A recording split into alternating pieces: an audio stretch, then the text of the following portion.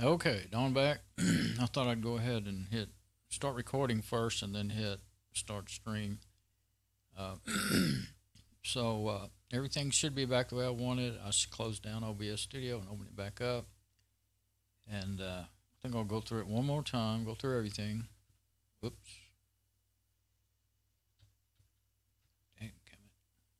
I didn't have no idea it was highlighted I'll show you where I was at. Somehow it automatically highlighted the duration of the fade. And so when I hit I was going to use the up and down arrow buttons to go through the different scenes, and instead it was changing that. But it's okay now. I'm going to go to the beginning and go through them all. Okay. Audio cam 2 and video. I won't read them all out. I'm just going to look at them. Okay, so far so good. A lot of these cameras aren't turned on.